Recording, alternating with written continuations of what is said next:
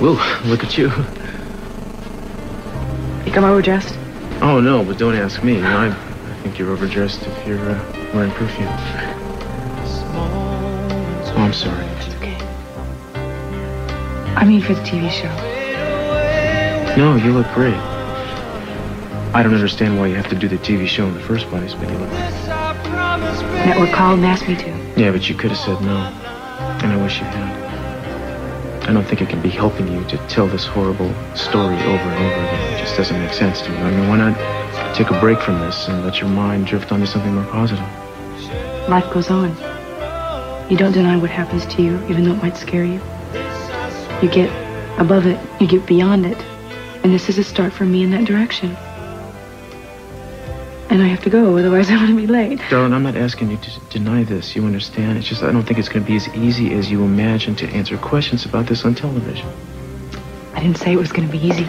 I said it was going to be important. And you know, there's another reason I'm doing this. It's because TV glosses over issues. They don't show things because they think that viewers are going to be uncomfortable.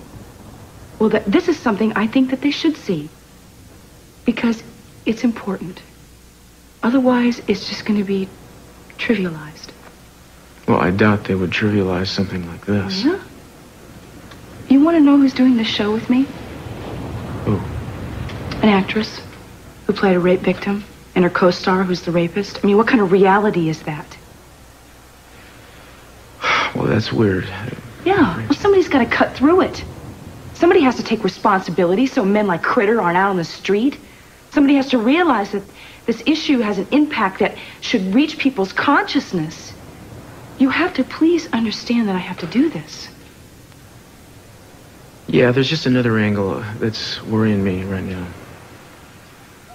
What? Well, whether or not Critter actually did this. You know, I went over the reports this morning, and aside from the fact that he threatened you and he's been in trouble with the law in the past, there's really nothing to lay this at his feet. Of course, if he didn't do it, whoever did is still at large. What do we do if that's the case? I'll turn this town over piece by piece if I have to. I promise you I'll find the guy. I just think it would be a good idea for you to stay out of the limelight for the time being, you know. Give me a chance, just give it a little bit of time. What does that involve, staying out of the limelight? Well, ducking interviews, especially on-camera interviews like this one, maybe not taking so many phone calls, just generally keeping a lower profile for a while. Hide? You want me to hide?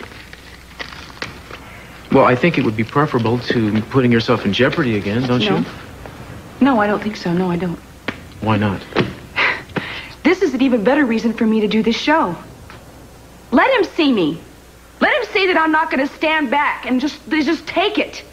He can't go out there and do this a second time. Okay, I hit the wrong nerve. What, don't you think I'm right? I don't know. I do.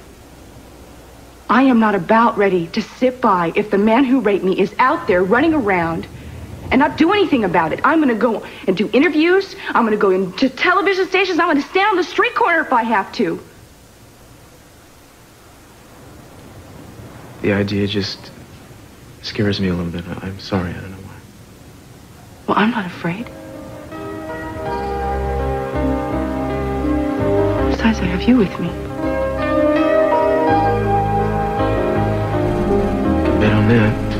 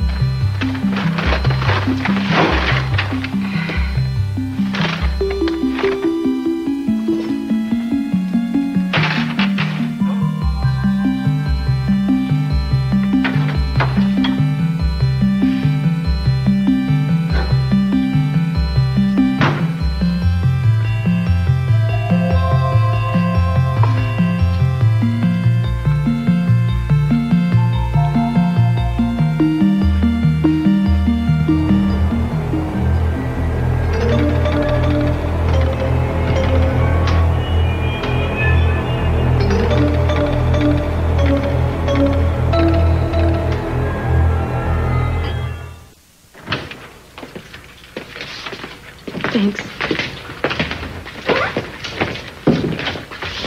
How you doing? You feeling okay? Yeah. You want something to drink? No. I'm all right. Do I have a few minutes before I have to be out there? Sure, Eric is talking to Tom and April now. Okay. Who are Tom and April? Oh, those are those two actors I was telling you about. Tom Winthrop, April Cummings. They're known as Link and Lori lovers on General Clinic. Yeah, right. Didn't you say they... Didn't he rape her on that show? Yeah, he did. Guess he overcame it. They fell in love. Only on screen. Off the air, they hate each other. Magic of television, huh? Yeah. You know, this is exactly what I was talking about. I mean, this is how they depict what it's like to really be raped. I mean, what kind of reality is that? Does it make any sense to you? No, that's sick. That's sick. You know, you could still change your mind about doing this. If you're feeling uncomfortable, you could just tell these people to stuff it. You don't need this. Yes, I do. Look, I think I should go out and meet some of these people. Will you stay in here and watch the monitor? Sure. Yeah. Okay. Okay, well, pay attention. I'll ask you questions when I get back. Great. I really wish you would change your mind about this, you know? I'll be all right. Really. Okay.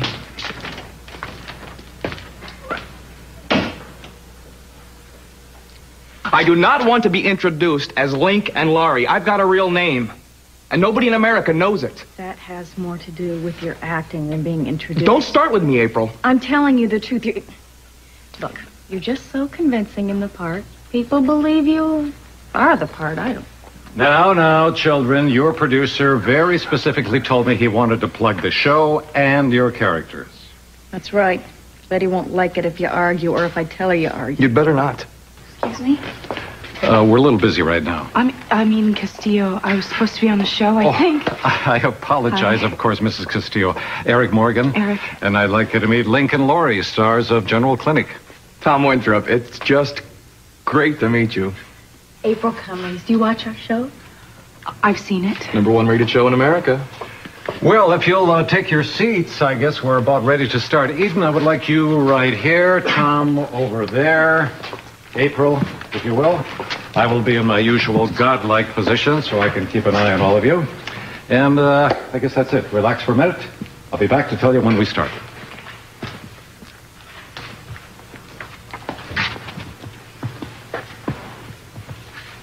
Eric told us about what happened to you. Ooh. Rotten luck. I guess I really hadn't thought of it that way. Thanks. I know exactly what you're going through, Eden. I mean, we've been doing this storyline for 2 weeks, and I had to do mountains of research on rape, to sort of prepare myself for the role.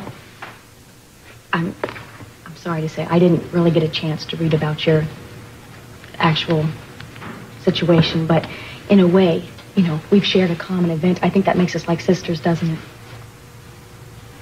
In a broad sense, I guess so.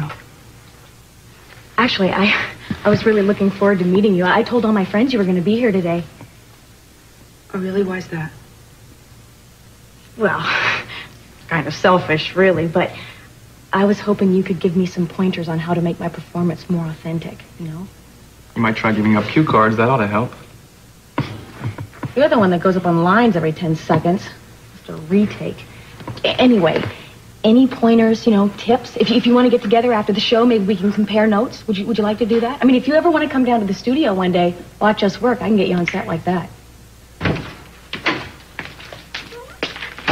Would you like to tell me why you refused to see me at my office? I've had to track you all over this damn town. I wasn't about to let my wife come to do this interview by herself. Now, what's so important it couldn't wait? Or before your wife goes on national television and says something to implicate our suspect, you better know what the forensics report turned up. What? You found hair strands in your house, and they don't match Critter's. Now, do you think we're possibly accusing the wrong guy? So what the hell are you going to do about this, Victor? Are you going to come to me and make reports like this? Or are you going to get out there and find the guy who did this, whoever he is?